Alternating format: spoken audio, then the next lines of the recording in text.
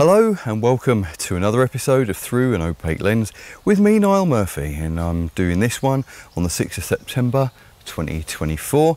And what I would like to talk about today is basically Stockholm Syndrome that people in the UK feel towards the Labour Party and have done, you know, for many years. I think of it as like being, you know, the Labour plantation. That's what I kind of think of it is, that then this is what causes people to vote for them in the first place.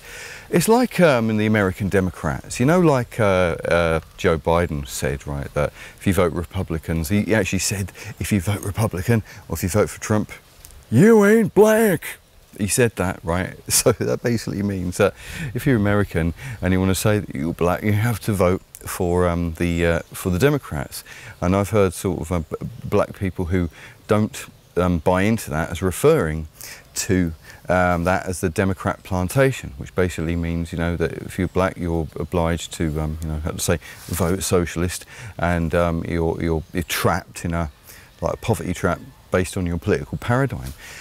Now, in the UK, it's more about class than it is about race. So, you know, in the UK, in my life, one of the things that I've kind of noticed is that, you know, when you meet people who are not particularly well off, and they're often sick, whatever, and, you know, they're often poor, they think that voting Labour, you ask them why they vote Labour, and it all comes down to one thing and one thing only, sorry, the NHS. Now, maybe in the early days, you know, straight after the Second World War, when the NHS was set up, it was to scale, and it could handle what it was supposed to do, and it did work. But as time's gone by, it has had problems being able to scale up with the demands as we've gone into the modern world, and has become somewhat of a disaster, especially in the aftermath of the COVID. But the thing is, you ask anyone, you know, why do you like Labour? They'll always come back to that, the NHS.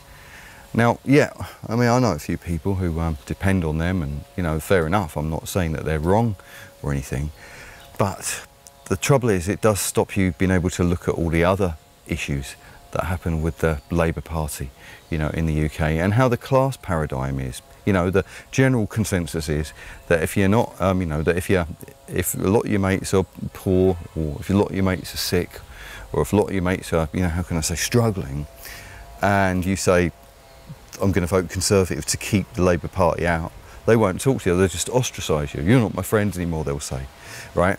So there's that kind of pressure, and has been for many years in the UK, to vote Labour for that reason. But the trouble is, a lot of people have not been zooming out and looking at the other problems that they cause. Right, so now we're finding ourselves in this situation where the chickens have come home to roost. And I realised this a while back, that if the UK was going to go full-on totalitarian on steroids, the Conservatives may drift a little bit to the left and just become Conservative in name only, and maybe they'd build the infrastructure that would create the totalitarian world, but Labour would implement it. Labour would actually make it a reality. They would put it on steroids, they'd boost it, and they'd make it that way. That's the conclusion I come to, and it's happened. That's exactly what's happened. So, yeah, what I'm going to do, I'm going to start off by pointing one thing out that I think everyone actually should be scared of right now in the UK. Before I do that, I'm going to show you a video, full-time raver, socialite and ginger growler, who also moonlights part-time as the Deputy Prime Minister, Angela Rayner, was at a rave recently. She was larging it up in the beefer, weren't she, right? And I saw this video. I decided that I would add my own soundtrack to it, because, you know what, a couple of things, right? Firstly, it was mobile phone vision, so you got this narrow, like, vertical video footage. I decided that I would put a couple of psychedelic edges on it, make it full screen, widescreen that way. And as I had no soundtrack to it, I decided that I needed to add a soundtrack to it, you know, make it look like, so I added dark techno, right? And that kind of created the vibe of Angela Rayner being at an illegal squat party, you know. Well, why not, you know? So anyway, here's my added soundtrack to Angela Rayner larging it up in the beefer.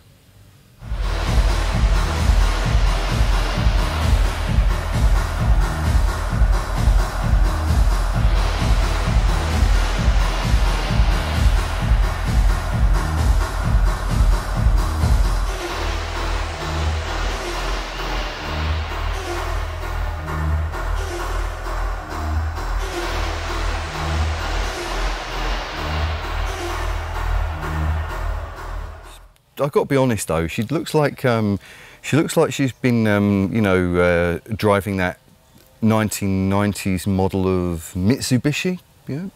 For those of you who know what I mean, right? She does look a bit like that. So, right, when the effects of the Mitsubishis wore off, so to speak, right, and she's back at work, not wearing her red dress anymore, but wearing some terrible granny dress, she gets confronted by Lee Anderson of the Reform UK. So, check this out. Mr. Speaker, could the Secretary of State please explain to me and the House what the government's definition of Islamophobia actually is? So state. Well, I say to the honourable member that a new definition must be given careful consideration so that it comprehensively reflects multiple perspectives and considers potential implications for different communities. And we're actively considering our approach to Islamophobia, including definitions, and we'll provide further updates on this in due course. I had to add those speech balloons to Nigel Farage and to Lee Anderson. I thought, because I was just thinking, that's what they're thinking, but that's probably what the whole country's thinking at the moment as well, isn't it, So yeah, this is a bit of a worrying thing, a worrying trend, right, is that, Labour being socialist and being, as I say, becoming full-on communist the way they are now, historically, this is what they do. They pretend to be nice, they pretend to be virtuous, they hide behind good deeds, while at the same time creating an enemy. Right now, the enemy, if you go back to like Stalinist Russia, the enemy was the bourgeoisie. He said we've got to get rid of the rich because they're stealing from everyone, and the workers of the world must unite, right?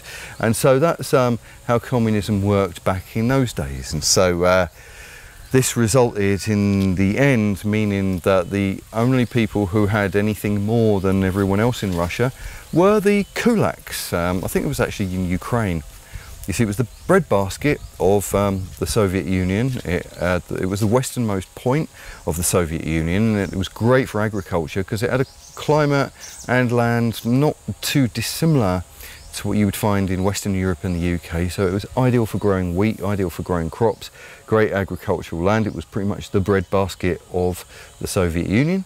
And of course, the kulaks were the farmers there. But the trouble is, of course, is that everyone decided they didn't like the kulaks anymore because now they killed off the bourgeoisie, the kulaks were the bourgeoisie. So what did? They stuck the kulaks in the gulags. And this resulted in mass starvation and famine because no one knew how to farm the land. No one had the knowledge base, no one had the skill set. And it's caused, God knows how many people who didn't, die of other means to die of starvation. And of course, Chairman Mao did the same thing with his Great Leap Forward, which Great Leap backwards, by farmers were told to shoot sparrows. So they shot all the sparrows, and then there was no predators to keep the locusts out from stripping and picking clean all the agricultural fields. And this is what happened there. And, so this is the situation that we have in the UK at the moment, is there has to be an oppressed class. Now, as the communists found out, you couldn't convince the workers and the working class people of the Western world to become communists or socialists and workers of the world unite, solidarity, comrades and all of that, because they actually didn't buy it, because they were doing well with the free market system, thank you very much, and they were able to, aspire to be better things. They didn't actually feel particularly oppressed or any of that. So they couldn't make the workers of the Western world rise up and join the communist bloc, to fill out Marx's utopia. It didn't work. So they had to do this long march through the institutions, and they had to work out, all right, how can we redefine this? So then they mix that with, race-related politics. They mix that with a bit of postmodernism, throw a bit of George Orwell's 1984, a bit of Aldous Huxley's Brave New World in there as well. And so this is what they've created. We have a new Britain, of course, now, which has the left-leaning champagne socialists, the middle classes, who've completely bought into that idea, right? You'd want the aspiring middle classes and upper classes to be somewhat free market and capitalist so they can aspire to be better. You'd want to be able to put the entrepreneurs, and help them become better, and help a private enterprise create an environment that allows entrepreneurs to create wealth, to create business and to create jobs. But Labour don't seem to have any concept of that whatsoever. They're, you know, all they're about is taxing and fining and creating a bigger and bigger and bigger state, nannying you and you know, policing and micromanaging every single part of you. And I know that the Conservatives have done that, but Labour are far worse when it comes to stuff like this, and they pretty much always have been, you know. So, you know, as a result of that, we now have this situation where the present day equivalent of the bourgeoisie, the enemy of the state, is now the white working class, and particularly the male white working class, and particularly the heterosexual male white working class, who are now all dismissed and written off as far right. So everyone who isn't in, you know, lockstep with everything that these socialist mentalists that we have running the country now are all far right, you see, and that's the trouble, right? And the middle classes have been sold champagne socialism, and today's equivalent of the proletariat in the UK are all the, all the oppressed groups. And it started off as women, but women are not quite oppressed enough, so they're quite low on the level of intersectionality, and while the ones who are trans exclusionary, they're not part of that. Then you've got the gay men, of course, who are a little bit on the level of intersectionality, but they're quite low down, and of course conservative gay men like Douglas Murray are persona non grata, so there's that, right? And then of course, you know, you have all the ethnic groups and you have all the different religions, and then you've got the trans thing, and you've got, I don't know, you've got all of these intersectionalities that have kind of come over from America, wokeness, which has come from America, which actually was propagated as an idea by French academics, made it to America, got reinvented as a form of American Marxism, and has now come over in this new globalized world, so that the new oppressed masses are the ethnic minorities and sexual minorities and all these other people, subcultural groups. Because they couldn't get the white working classes to buy into the idea of solidarity, comrades, workers of the world unite, comrades, because they couldn't get them to buy into that, they've now said that they're fascists and hard right, they're Nazis. Basically, a totalitarian system comes in, totalitarian paradigm comes in. If there's any group of people you don't want them, you accuse them of being the opposite type of totalitarian. Oldest trick in the book, right? It doesn't really matter whether you have, at this point, a communist or a fascist totalitarian system. They will manifest themselves in different ways, yeah? But the end result will be the same. That's the thing. Total state control, total hegemonic domination, no freedom of speech, systems, you know, coercing your conformity, forcing your compliance, all of that, and everyone's scared. And that's basically what it is. It doesn't matter who does this or what does this. But, you know, as I say, one thing that does, for me, make the Labour Party worse than anything else is the fact that they were destined to do this. They were absolutely destined to do this. I mean, you know, you can see from all the conferences that led up recently to before the Labour Party got in. I mean, I played clips in previous videos where we're all going, solidarity, comrades, and someone else is calling it comrades, comrades, comrades, comrades. You know, you've seen that. And that's done the rounds, and it's made its way around there. So we know that, you know, we have hard left organisations like, you know, Socialist Worker, Hope Not Hate, people like that, you know, pretty much pointing a gun at the head of the cabinet. We also know that we have, you know, organisations to do with like minorities. I mean, Islam is a good example. The Muslim Council of Great Britain, who are suggesting bringing in this new law that, you know, Angela Rayner was quizzed on, the, you know, the Islamophobia law. Now, if that gets in, that's going to be pretty dangerous. And I tell you why. First, I'm going to show you a press release. This is actually from the newspaper, from the Times, where Sikhs, the Sikh community of Britain, are actually trying to resist this and are trying to help stop this from coming in. So I won't read the whole thing out. What I'll do is I'll show you a screenshot. Now you can pause it or you can screenshot it yourself and then you know, read that in your own time. But yeah, so what I was going to say is that any criticism, basically, or any sort of referring any politically incorrect view or any stereotypical view of anything anyone speaks about this in the UK, they want to make it illegal to you know, criticise them in any way. Now, my attitude is, right, if you're going to do that, do it to all religions or no religions. Simple as, right? Now the UK, right, the way it's set up, as far as I know, is a theocracy. And what is the religion of the theocracy? It's Christian Protestantism, the Church of England. Now, right, I might not be Christian myself, you know, I might be agnostic, but I have got used to the fact that, you know, the UK is a country where the institution, the main religious institution that runs everything, is a Protestant Christian organisation, and the king is basically the head of that church and is also the head of state.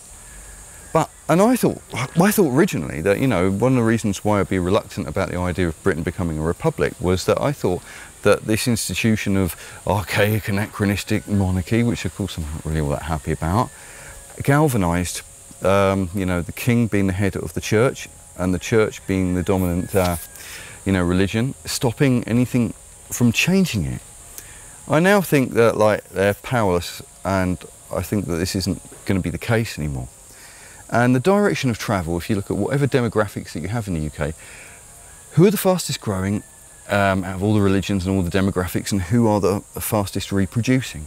You can see the direction of travel and what it is. Now, you know, what does this mean? It means that Labour just want to take lots of freedoms away, and they're doing all sorts of things but they all contradict each other.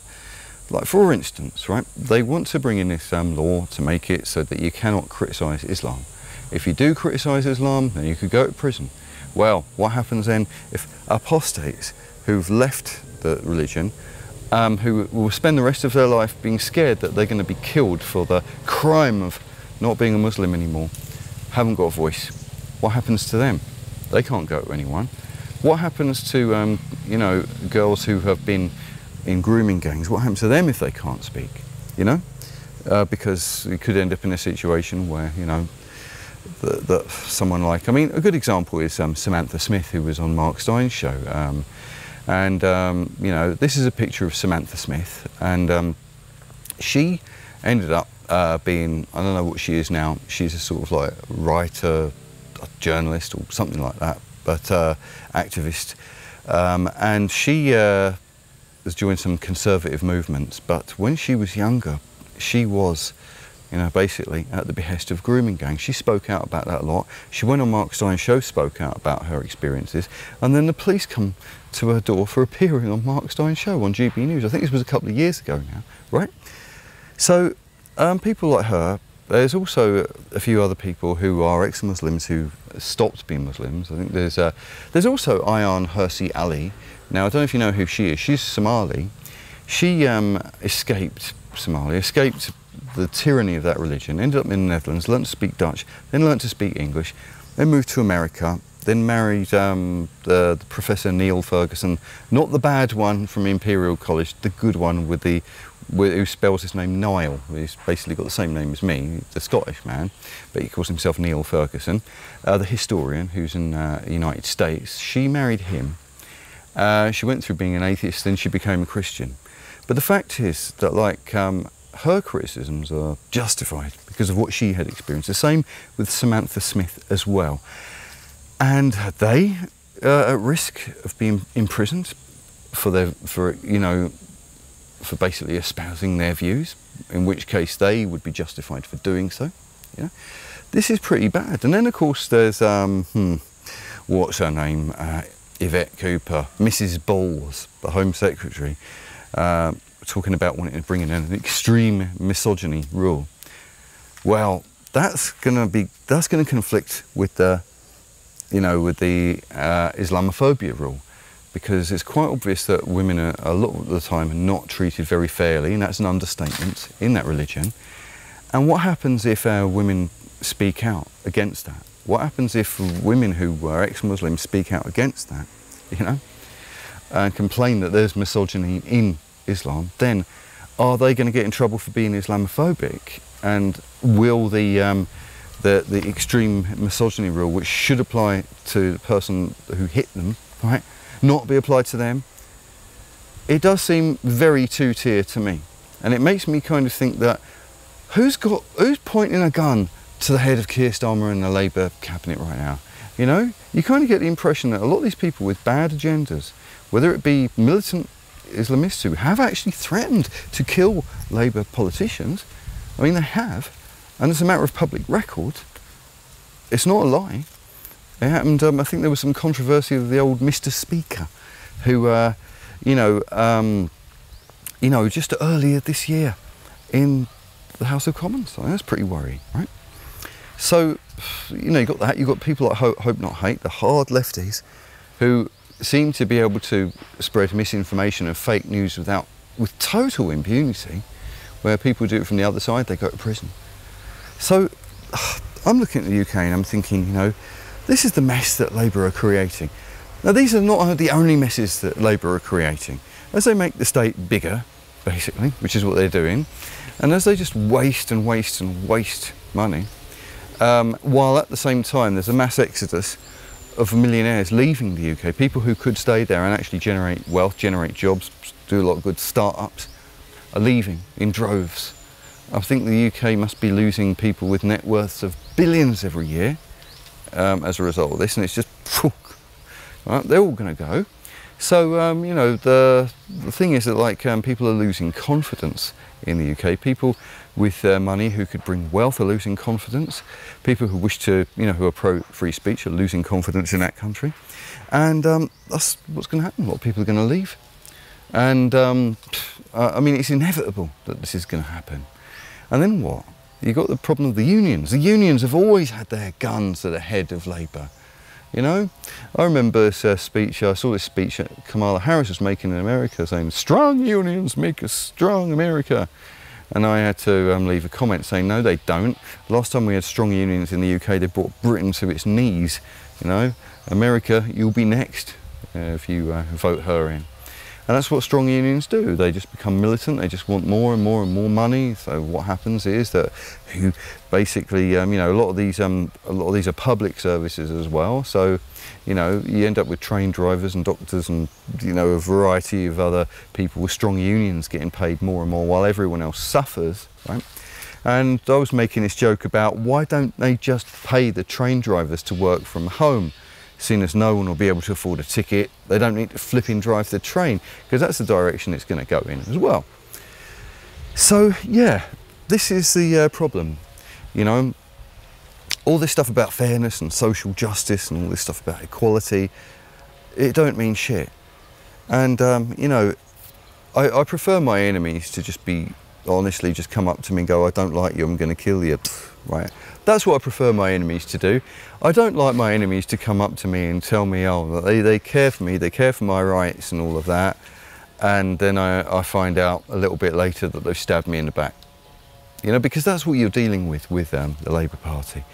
And I remember recently when Academic Agent, who was a friend of the Lotus Eaters, he was doing this campaign, 0 seats for the Tories. I don't know why he doesn't do a 0 seats campaign for Labour, because I honestly think that if there is going to be any hope in the future for the UK, right, that the Labour Party needs to be just wiped from Parliament. The Labour Party should have 0 seats, and there should be no one from that party in there. No one at all. I think the best thing that anyone could do, now I'm not suggesting that you go against the establishment. What I'm saying is that there's pro-establishment rhetoric. You have democracy, you have voting, you have polls, you have all this stuff. And all people have to do is make sure that they vote in a way that will mean that Labour at best comes second in any seat, and as a result have no seats in Parliament. Now I know that's a tall order, and I know that's not going to happen, unfortunately. But, as I say, there is nothing worse than, the types of people who use what you would call it malicious altruism. The people who pretend to care while they're shafting you, right? And this is one of the reasons why, I often say to people, you know where you stand with Nazis, you know where you stand with the far-right totalitarian system. They don't sugarcoat it. And if anything, far-right totalitarianism is actually easier to avoid because you know where you stand. They're very, very honest about it. Whereas far-left totalitarianism is actually more dangerous because it's harder to tell when the left has gone off track than when the right has gone off track, and it's very easy to be taken in and seduced by all the promises of fairness and equality and social justice. They deliver none of it. None of them have ever delivered any of it. And as I would say about, you know, the Conservatives, well, this is the thing that I often said about the UK, is that, you know the Conservatives are a bunch of nasty bastards. You know they are. They're not pretending they're not a lot of the time. And if they do, they don't pretend as hard as Labour does.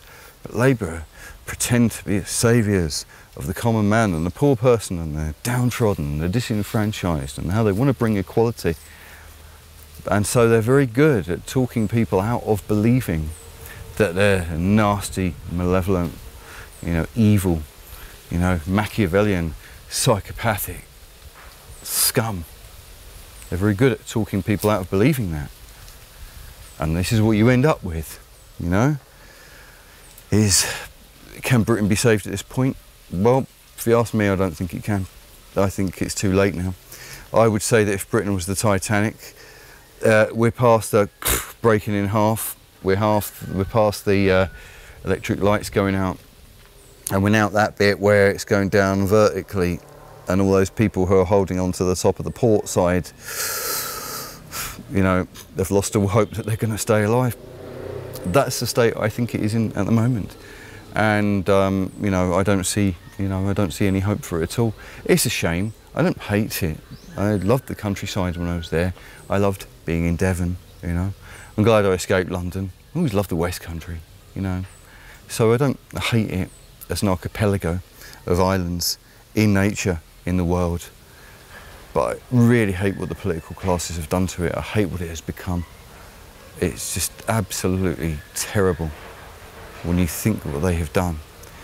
Now, I'm not against people who want to stay and fight. If you're the sort of person who wants to stay and fight and make it a better place, then good. You know, I've pretty much given up on it myself. We shouldn't fall out over it.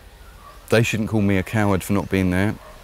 And I shouldn't call them, you know, idiots with Stockholm Syndrome for wanting to stay there and fight. No, we shouldn't have that division. We shouldn't be polarised like that, you know? Because you can look back in history and think, well, were the Jews in Germany cowards for leaving Germany, you know, in the 1930s, before the 1940s? And from this part of history now, looking back, we can see they're still alive. So, you know, maybe they did the right thing after all by leaving. So, you know, that's the way I'm looking at it at the moment. We really don't know what the future is going to hold, and it could be that, yeah, if some people want to stay and fight, well, there will always be people who want to stay and fight, and good luck to you if you do.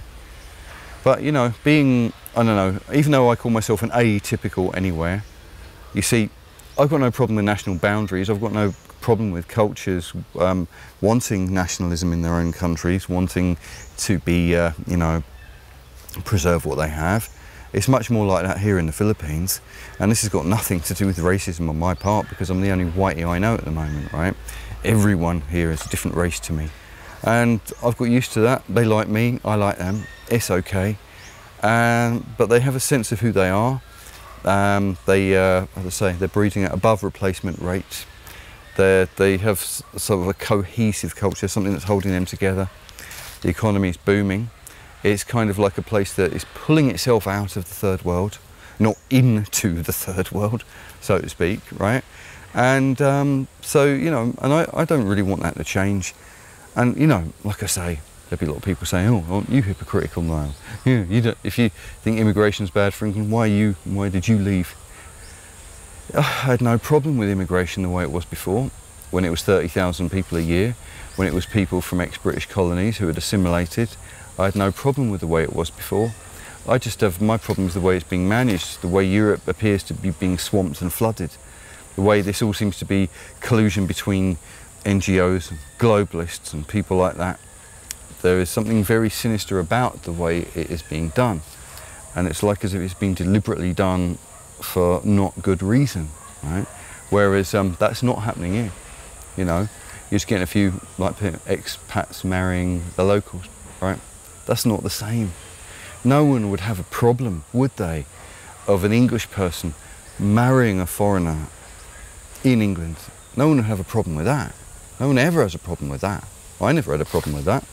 Someone meets someone who's foreign and they want to marry them and bring them over to live with them, then, you know what I mean, that's the thing is, they've got 50% foot in the UK culture. Their kids are half English. Assimilation is inevitable, if not straight away from the first generation and certainly from the second generation. It doesn't create parallel societies that exist outside and therefore outside the law because of a two-tier system. That, from what I can tell, is not happening here. I wouldn't want that to happen here anyway, you know, so that's basically my message there.